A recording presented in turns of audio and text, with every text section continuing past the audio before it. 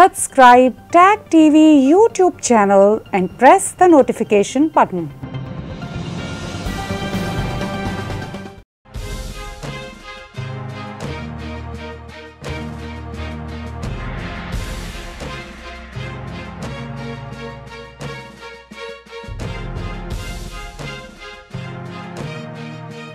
Good evening. Welcome to South Asia Newsline. I'm Yeshi Johnson. Here are the top stories we are tracking for you on Wednesday, the 2nd of March. Prime Minister Modi says able to evacuate citizens from Ukraine due to India's rising power. Air Force joins rescue mission. World Bank board backs using $1 billion in frozen Afghan funds for aid. And Sri Lanka imposes longest power cuts in 26 years as energy crisis worsens. And now for all the details. India on Wednesday sent humanitarian aid to Romania and Hungary to help them deal with the refugee influx amid the Russia-Ukraine conflict, as 3 Indian Air Force planes joined in the country's evacuation mission. Prime Minister Narendra Modi said that India will leave no stone unturned to bring back its stranded citizens from war-torn Ukraine and was able to do so due to its rising power.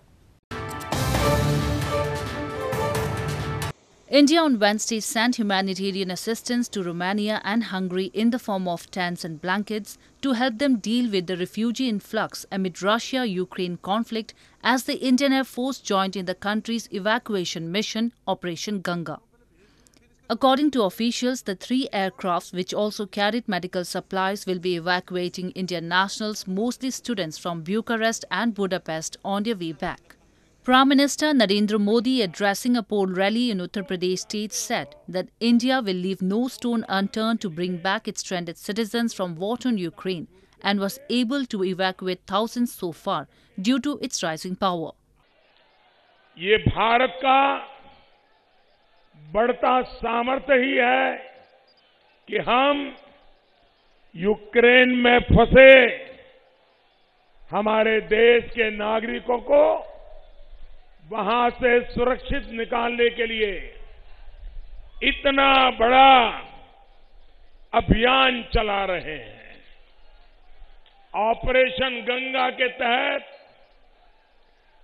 कई हजार नागरिकों को वहां से देश वापस लाया जा चुका है। There are several flights scheduled for evacuating Indian nationals from neighbouring countries of Ukraine, including Romania, Hungary and Poland. Some Indian ministers have also landed in these countries to ensure smooth evacuation. Feeling very safe. It was a very horrible time and I'm happy that I'm able to come here. And thanks for the Indian government for arranging the flights and all. And I hope every friends of mine will make their way back home and will be safe. Meanwhile, in Bucharest, Indian students who crossed the border from Ukraine took shelter in a hall as they waited for their turn to go home. Students were seen sleeping on floors, sitting on chairs and roaming around, and some were getting packaged food items at the temporary refugee shelter. The International Monetary Fund will hold virtual review meetings with Pakistani officials from March 4 onwards, which will include discussions on the recent relief measures announced by Prime Minister Imran Khan. The Pakistan government this week reversed the prices of petroleum products, which has put it at odds with the IMF's demand that Islamabad should cut subsidies and tax exemptions to bridge its fiscal deficit. Pakistan and IMF, the International Monetary Fund, are scheduled to hold virtual talks from March 4 for the next 2 weeks, during which both sides will discuss the recent relief package announced by Pakistan's Prime Minister Imran Khan as part of the 7th review of the $6 billion funding facility, reports suggest. PM Khan on Monday announced a cut in petrol and electricity prices, pledging to freeze the new rates until the next budget in June, despite a widening current account deficit and depleting foreign reserves. He also announced new incentives on Tuesday, including a 5-year tax exemption for expatriate Pakistanis interested in investing back home. The move comes as Khan's opposition, already engaged in street protests over what they say is his mismanagement of the economy and rising inflation, says it is set to propose a no-confidence motion in parliament to oust him. The opposition has said that the relief measures mean that the government will seek more loans, further burdening the country's economy. ये तमाम जो सहूलियात हैं, ये पाकिस्तान अज़ाफ़ी कर्ज़े लेकर ये programme पूरा करने की कोशिश करेगा। उन अज़ाफ़ी कर्ज़ों का मतलब मईशत की तबाही, अवाम पर मज़ीद बोझ और मुल्क पर मज़ीद अज़ाफ़ी कर्ज़े। The IMF had last month approved a $1 billion disbursement to Pakistan. PM Imran Khan has been against subsidies since he took office in late 2018, and reversing the rates of petroleum products also puts his government at odds with the IMF's demands that Islamabad should cut subsidies and tax exemptions to bridge its fiscal deficit. Moving on, political activist Maulana Sultan Reis has raised concern over prolonged power outages and gas shortage in Gilgit-Baltistan that has been forcing the locals in the region to resort to felling trees for cooking and heating. He blamed that government has completely neglected the issue, which is also affecting the tourism sector. Political activist Maulana Sultan Reis has raised concern over frequent load shedding and shortage of liquefied petroleum gas in Gilgit-Baltistan that has been forcing the locals in the region to resort to cutting trees for their basic needs. He said the indiscriminate felling of trees for cooking, heating and other needs has left the already fragile ecology on a brink and blamed the government has completely neglected these issues. The lack of basic facilities is also affecting the tourism sector, but the corrupt administration has failed to bring about any development over the years. आज गिलगित बल्तिस्तान कोई tourist आता है तो उसने गिलगित से होके जाना है। गिलगित से ही उसको एक मुस्बित तासुर नहीं मिलता है। यहाँ होटल में क़याम करता है, वहाँ बिजली नहीं, मार्केट में जाता है, वहाँ बिजली नहीं, बाज़ार में जाता है, वहाँ बिजली नहीं। अब उसने यहाँ से फ़ैसला करना होता है कि मैं विज़र जाऊँ, सिकरदू जाऊँ, अस्तोर जाऊँ, हुंजा नगर जाऊँ। अब उसको पता है कैपिटल में ये हालत है तो वहाँ क्या हो, वो यहाँ से अपना बोरिया बिस्तर बांध के दोबारा निकल जाता है। Locals in Gilgit-Baltistan have long blamed Islamabad for depriving them of their basic rights, claiming the agenda is to keep the region underdeveloped. They accuse Pakistan, which rules the region through a proxy, does not grant the locals any political rights and representation, although it taxes them heavily. In news from Afghanistan, the World Bank Board of Executive Directors has approved a plan to use more than $1 billion from a frozen Afghanistan trust fund to finance urgently needed education, agriculture, health and family programs, the bank announced. The plan will provide a major boost to efforts to ease Afghanistan's worsening humanitarian and economic crisis. The Executive Board of the World Bank on Tuesday approved a plan to use more than $1 billion from a frozen Afghanistan trust fund to finance urgently needed education, agriculture, health and family programs, the bank announced. The plan, which will bypass sanctioned Taliban authorities by disbursing the money through UN agencies and international aid groups, will provide a major boost to efforts to ease the country's worsening humanitarian and economic crisis. The bank in a statement said the approach aims to support the delivery of essential basic services, protect vulnerable Afghans, help preserve human capital and key economic and social services, and reduce the need for humanitarian assistance in the future. As a first step, Afghanistan Reconstruction Trust Fund or ARTF donors will decide on 4 projects worth about $600 million that will support urgent needs in education, health and agriculture sectors as well as community livelihoods.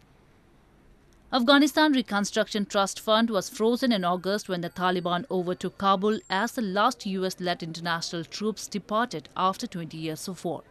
Foreign governments added financial aid constituting more than 70% of government expenditures, while the United States led in the freezing of some $9 billion in Afghan central bank funds. The funding cuts accelerated an economic collapse, fueling a crash crunch and deepening a humanitarian crisis. The United Nations says the crisis has plunged more than half of Afghanistan's population of 39 million to the verge of starvation.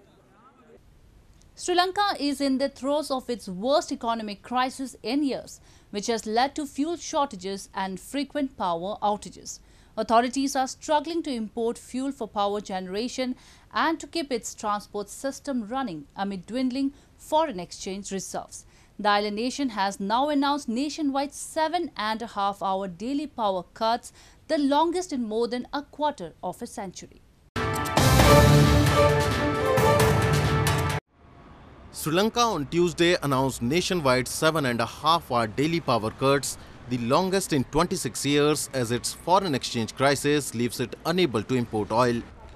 The Public Utilities Commission of Sri Lanka approved the electricity rationing starting Wednesday, with power stations running out of fuel. There will be a 5-hour power cut during the day and 2.5 hours at night. The cuts are the longest imposed since 1996, when the country relied on hydropower for as much as 80% of its electricity.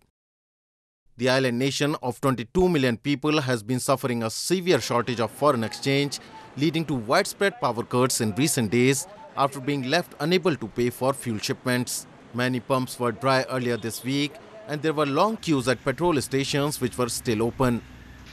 Energy Minister Udaya Gamanpilla informed Tuesday that at present diesel is only available for 4 days in Sri Lanka. The root cause of all these was the shortage of dollars, he added. The country is now in the grip of an economic crisis with widespread shortages, including food and medicines. Finance Minister Basil Rajapaksa, in a cabinet meeting chaired by President Gotabaya Rajapaksa via Zoom on Monday, said that current power cuts in the country could be stopped from March 5. The Finance Minister said all crises the country is facing can be resolved before the end of March and has asked all ministers to be patient until then. In news from Nepal, the main opposition CPN-UML has taken a middle path on the US-funded MCC, the Millennium Challenge Cooperation Compact, after it was ratified by the parliament earlier this week amid the party's obstructions, neither hailing nor criticizing the move. UML Chairman KP Sharma Oli, however, questioned the process on Tuesday, attacking CPN Maoist Chair Pushpa Kamal Dahal and CPN Unified Socialist founder Madhav Kumar Nepal for repeatedly changing their stance. Indirectly hitting out at Dahal, Oli said some parties in the ruling coalition deployed their cadres on the streets for violent protest, while they endorsed the MCC without revisions just to remain in power. UML in a statement said the government's interpretative declaration on MCC is just a ploy to deceive people, as it was already in the agreement. Oli blamed that the current coalition was born out of an unnatural alliance and that it is bent on derailing the constitution. Dosmoche, an annual monastic festival in India's northern Ladakh territory, attracted scores of locals and tourists to the region this week. During the festival, monks chanted prayers and performed sacred mass dance for peace and prosperity. It is celebrated at the start of Tibetan New Year every year. The 2-day-long monastic festival, popularly known as Dosmoche, was held in Leh in India's Himalayan territory of Ladakh this week with great fervour. Dosmoche is celebrated in the 12th month of Tibetan calendar to mark the damnation of evil and pray for peace, harmony and happiness for the year. During the festival started by Ladakh royals, monks from different monasteries performed the sacred charm dance, synchronizing with the sound of drums as they pray for peace and unity. दोस्मोचे जो है ऐसे एक universal peace के लिए, विश्व शांति के लिए, महामारी, भूखे, ऐसे पेंडेमिक ना हो, इसके वजह से हम मानते हैं कि विश्व शांति के लिए बड़े पूजा होते हैं. Tourists from across the world, from explorers and strollers to photographers, took part in the festival that concluded on Tuesday and explored the raw beauty of the Himalayan desert and its local tradition. Well, that's all we have for you from South Asia this evening. Now our viewers can watch the show on SouthAsiaNewsline.com. You can also visit us on Facebook.com/IsAsiaNewsline and follow us on Twitter @IsAsiaNewsline. That's all in tonight's edition. We will see you same time tomorrow. Good night.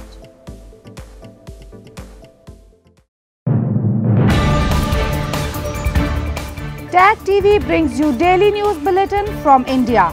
Breaking news and views from India.